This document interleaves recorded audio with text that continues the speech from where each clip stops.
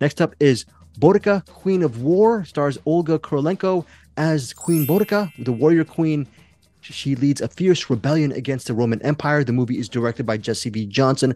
It also stars Clive Standen, who plays Queen Boudica's husband, and some really interesting character actors as well in this movie. The running time is 100 minutes, but actually it's really 95 minutes when the end credits are pretty long. Again, directed by Jesse V. Johnson. Eric Holmes, you interviewed Jesse V. Johnson this week. You're a huge Jesse V. Johnson fan. You know what, Bruce? I don't know. I'm glad you didn't see this movie, but who knows? I think you might have kind of liked this movie. Eric, what did you think of this movie, Boudica, Queen of War? Loved it. Yeah, loved it. I don't know there was much of an interview with Jesse V. Johnson as much as it was me, Chris Farling him.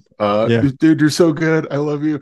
Look, if you're like me and you're a fan of Jesse V. Johnson, you know exactly what to expect. It's just great action, just completely badass, and with story and characters, and yeah, I don't know, where do I start? No, that's it. Yeah, no, this movie. Here's the thing: it hits theaters Friday, October 27th. But it's also going to be on demand and digital.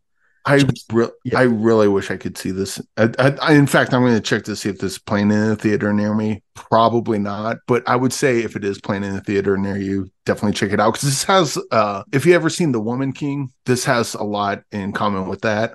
As far as Jesse V. Johnson movies go, if you like the Hell Hath No Fury, this is more that version of Jesse V. Johnson as opposed to like the debt collector movies. But then like the fights, oh my god, when especially in the last half when Boudica is in, because like she starts off as kind of like a typical like housewife type role, housewife mother type role, and then as the movie goes on she becomes more and more like I don't know, would be a good Queen of War. Queen of War. She becomes a Queen of War. She becomes a Queen of War and just gets, oh man, the action scenes and the war scenes towards the last half are just insane. Especially how she just goes full on beast mode. Like just goes in with the sword and like gets him right in the shoulder and like goes down his body, and like they got one guy like, he'll like knee someone in the stomach, they'll bend over and like bite the back of his neck off. Like it gets pretty bloody and pretty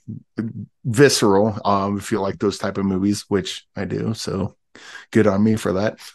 This is definitely top tier Jesse V. Johnson, and if you're not a fan of his, I don't know what's wrong with you, but maybe this wouldn't be for you. If you are a fan of Jesse V. Johnson, this one's a no-brainer. Absolutely check this one out.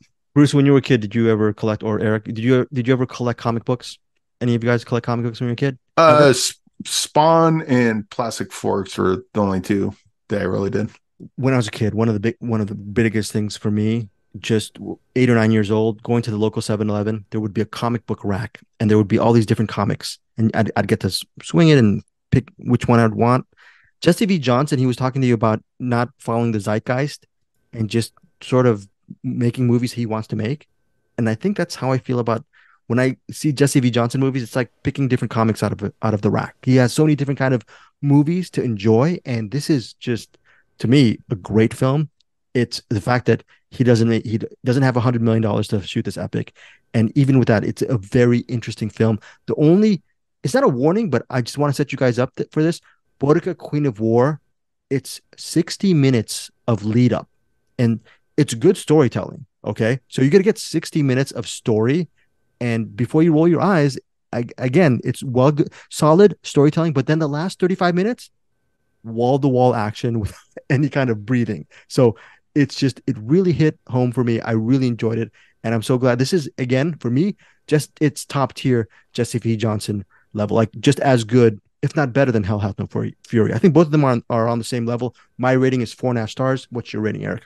Mine's probably the same, veering on 5 stars. Actually, probably veering on 6.9 stars. But I'll probably go 4.5. I also want to point out that Olga Kuryleno, amazing. She needs to be in more action movies. The way Jesse B. Johnson used her in this movie was just insane. Like just the way her character developed from the beginning of the movie to they're two different people. Yeah. Like you put her side by side. Those aren't the same person. Yeah, they are. They just this is just the one person going through some crap and then ended up like this. But Olga Kurilenko, especially during the action scenes, I'm like, why is she not in more action movies? Why is Jesse B. Johnson not doing more Yes, you're right. theatrical action movies like these? Oh, And these two are working together. They got I don't have the name of it in front of me, but they got another movie coming out pretty soon, and I'm in for it. But and yeah, this movie is fantastic. we also have to mention it's written and directed by Jesse B. Johnson. We Yes. both love him. Actually, I think Eric, I mean, me and Eric really love him. I think Bruce actually gave him a pass. I liked him as well because I think Bruce gave a positive review back in the day for Avengement. I think Bruce liked Avengement as well. So that's it. Boudica, Queen of War, in theaters Friday, October 27th, on demand and on digital. This is CinemAddicts.